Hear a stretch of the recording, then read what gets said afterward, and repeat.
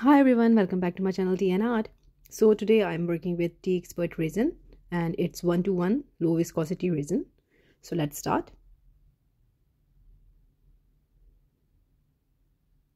So today I'm making this chiffon technique, and it's also called velvet technique or silk effect, but I think chiffon technique is the best to call it.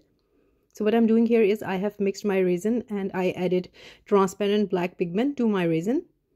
So now what I'm doing here is I have taken this chiffon. It's a bit thick chiffon. So this is actually an experiment I wanted to try to get the effect of a fabric. So I was thinking of trying different techniques. I have a few videos where I have tried this effect, fabric-like effect, with polymer clay and plastic, PVC plastic. So this time I am using real fabric into the resin, and the reason being is that I want to see that when I was creating with the plastic, I get a bit hard lines. If you understand what I meant to say, is that I need soft folds, the curvy ones. So for this reason I'm working with fabric here, chiffon. So you are seeing me, what I'm doing here is I have just simply put my fabric into the thin layer of resin, black tinted resin, and I'm just making folds now.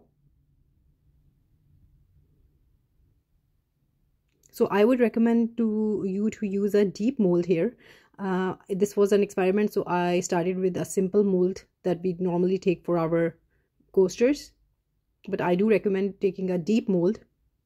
I might be making few videos on this technique, refining it as much as possible. So here you can see me just making some folds. At this time you can style your folds as you like.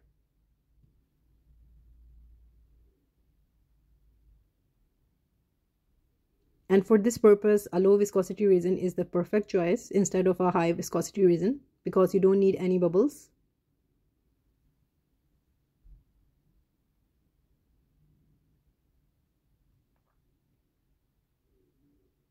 So here what I'm doing is I'm trying to get the folds not high enough that they should be leveled with my mold. So that was the struggle. That's the reason I'm saying you to have a deep mold for your project.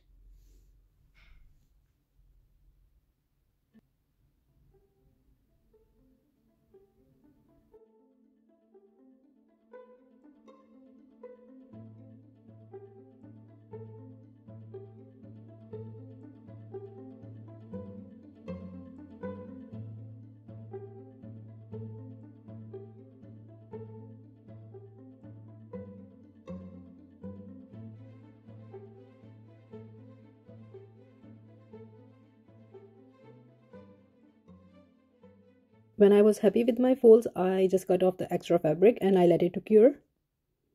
So this is the next day, and you can see my resin has been cured and I got the folds I have.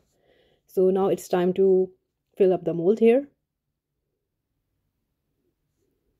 So as I'm using fabric for the first time in the resin, I don't know what the other side looked like. Otherwise, when you're doing the fabric technique, you cover the back side with a dark color, a black color or a white color, to see what is on the other side.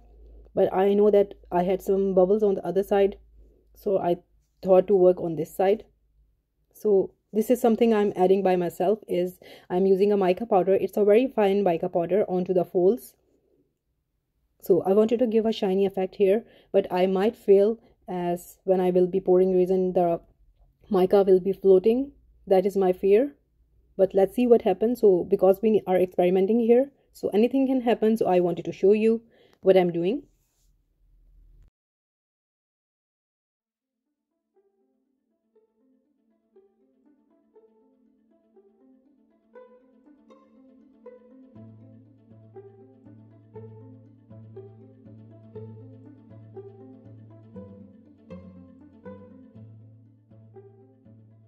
So I took my time here and I applied the mica, making sure that I don't have any excess here.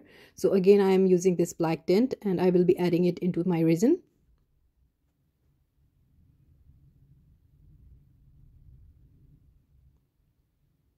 So I will be topping it off with this resin and will let it cure for next day. So this is the next day, and let's see it's demolding time, how it turned out. This is the front and this is the back. So yeah, I am actually loving the back, but I got some bubbles as I was telling you, because this technique needs a bit of refining. But I got the effect that I was looking for, and I'm really happy about it. So it's really up to you which side you want to be on the display. You can use both sides as well. For the next time, I will be taking care of these air bubbles, and because my resin mold was thin, that's many reason it could be happen. So I'm top coating both sides. It's really up to me which side I want to use.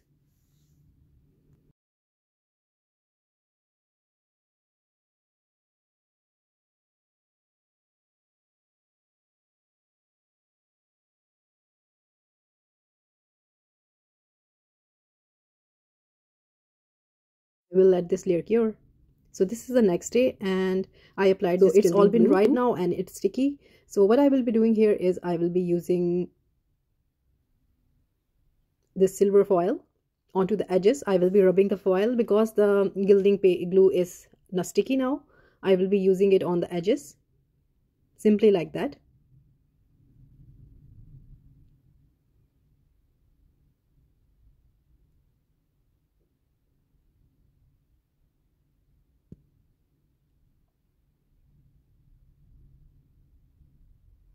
So you can see that the mica that I have used, it has spread itself, but it's giving a texture of that glitter, fine glitter, so I am not that worried. But next time I will not be using it.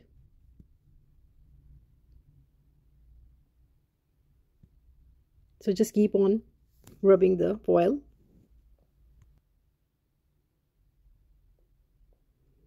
When I have applied all my foil, I am just rubbing it with my hands.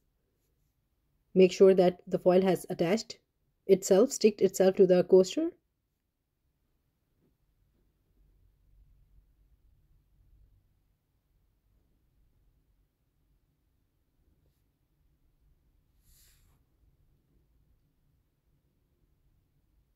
And with a soft cloth, I just removed the excess silver foil, and I did do a top coat again because there was some bumps you can see onto the coaster.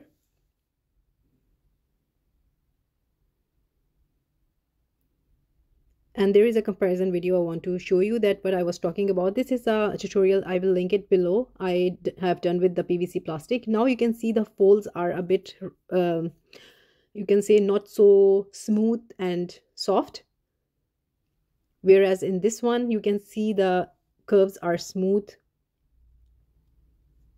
and curvy. That was the look I was looking for. You can say that it has moved and the technique has been updated here, and now it's called the chiffon technique. So all in all, I'm happy with my experiment here, but later on I will be making more videos on this technique, refining it more. So yeah, so let's see the final look. So this is how it turned out. This is actually the back side. I was deciding on which side to show you, so I thought I will show you both sides. It's really up to you which side you like to work and show. So this was a quick process video on how to achieve a chiffon effect into your resin coaster. You can make it trays, coasters, decoration items, anything you like.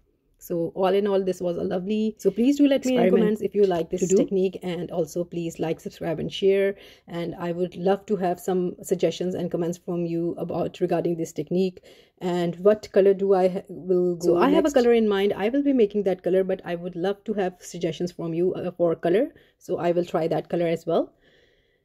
So thumbs up if you like the video, and if you haven't subscribed, please considering do so. As you see, I try new techniques and love to experiment with mixed media. So yeah, again, thank you so much. Take care. Bye bye.